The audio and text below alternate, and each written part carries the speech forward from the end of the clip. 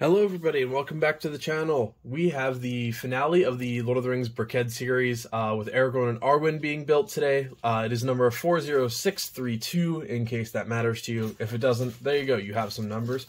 If you hear any random noises behind me or what sounds like a cat really high on catnip, that is currently what is going on. My cat is rolling around on his back with a giant large fish toy that is about half the size of him, and he's having a real good moment for himself right now. So I'm also getting the crazy eyes now that I'm narrating his life. So hopefully he does not attack my leg during this video, but hey, we'll see what happens. But anyways, yeah, this is the finale of this series. I really hope that they continue this series, and at the very least give us Legolas and Gimli and Brickheadz. I know I can probably find them custom built somewhere, but I would really like that to become a set.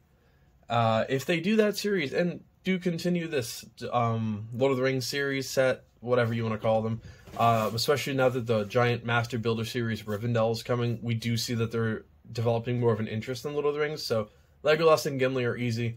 My number one 2-pack choice. Aside from that, a 4-pack like they did with the Hogwarts professors or the main characters in Hogwarts with Hagrid, and then 3 smaller ones for the kids version of Ron, Hermione, and Harry. I think that would be awesome to do with the 4-pack for the Hobbits. I mean, that would be perfect. Between Frodo, Sam, Merry, and Pippin, that would be an amazing 4-pack set. That would really complete a lot of the series. I would say, if they're really going for it, and you needed one more to kind of do like a wave of 3 like they did this round, King Theoden and the Witch King would probably be their best options, but, you know, this video isn't about my entire wish list and life wants for Lord of the Rings sets. We can save that for another day. But thank you all so much for your continued support. The LEGO videos have been doing great, and quite honestly, I enjoy making LEGO videos more than almost anything else, because building Legos is extremely satisfying and is my probably favorite hobby in this life. So it's always nice to be able to make videos, get feedback from you guys, and just continuing to grow this channel. We're over 200 subscribers now, which is incredibly exciting, and it's after only a few months, so hopefully we can continue on that category. I would like to keep going in this whole hobby, career choice, or whatever you would like to call this, what I'm doing. And it's very exciting, and I'm learning every day, and it's a really great time. So one day my intros will not be this awkward, but we're not going to get there today. So let's get building, everybody.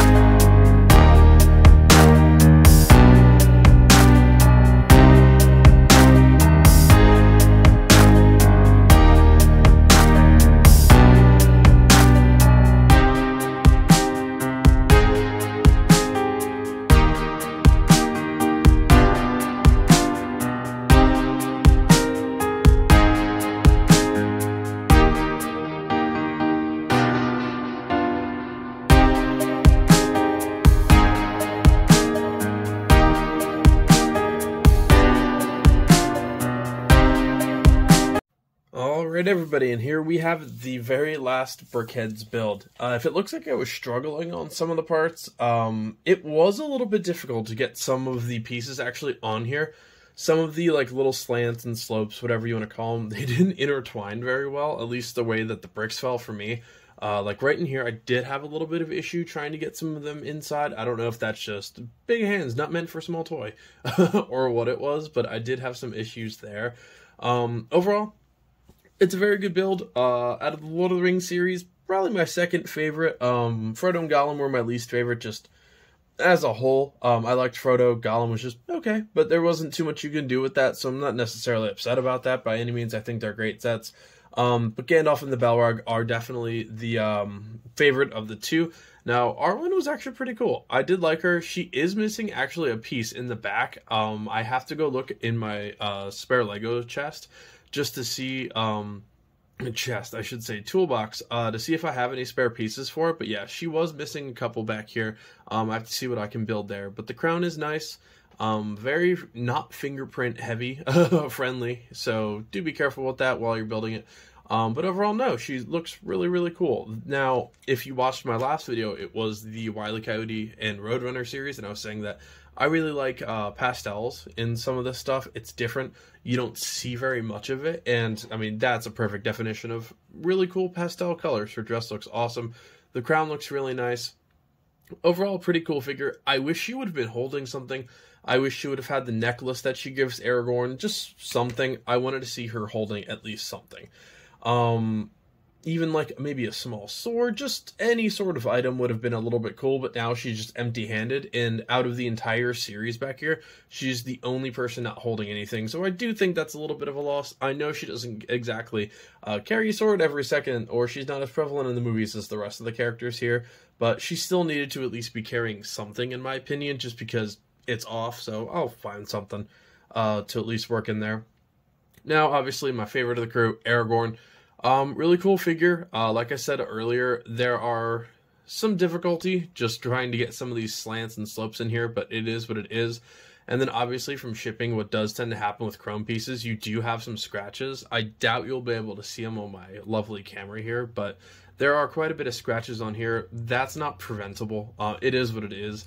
They're going to ship like that. They're going to get scratched. It's going to happen. It's not the big deal, but I will point it out.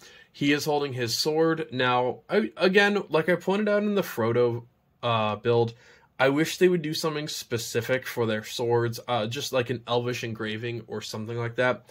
Right next to my TV in this room, which has a hockey game paused until this is over in about 20 seconds. I have the life-sized, handmade, blacksmith-made version of this exact Aragorn sword, so I wish they would do something a little bit more elvish on these, something a little bit more specific. I would pay $5 extra, whatever it costs, to actually make the swords a little bit more specific to the character. Not necessarily for small Legos, I know that's going to be a lot harder, but they still do it. I just wish on Brickheadz, when it's a little bit more prevalent, and you can obviously see their swords a lot better, that they would do something more special with it. But great two figures, great build, amazing series. Like I said earlier, and in every LEGO video, I just want more of these guys. I really hope they continue on this series. I haven't really collected Brickheadz up until now, and primarily, that is all I've really built on this channel. So the Brickheadz will most likely slow down from here on out, and then we're going to start moving into the big series. I do have the N1 Starfighter back here and the Razor Crest. I will be doing a Mandalorian series. I do not know how far into the show I'm going to get, but I'm going to at least start posting a lot of Mandalorian builds, specifically the first one. Most likely the Razor Crest, some spoiler, for the very start of the show, for Season 3, which is in the next few days. So hopefully I can get that built, recorded, edited, and ready to go by the time the new season starts. But overall, yes, great. I would say first, second, and third in terms of the best in this crew. A very good Brickheadz set, just a little bit disappointing in some regard. His armor, though, no, looks good. Cape looks good. Everything looks good on him. I'm not necessarily upset with any of it. I'm just saying there's some smaller pieces.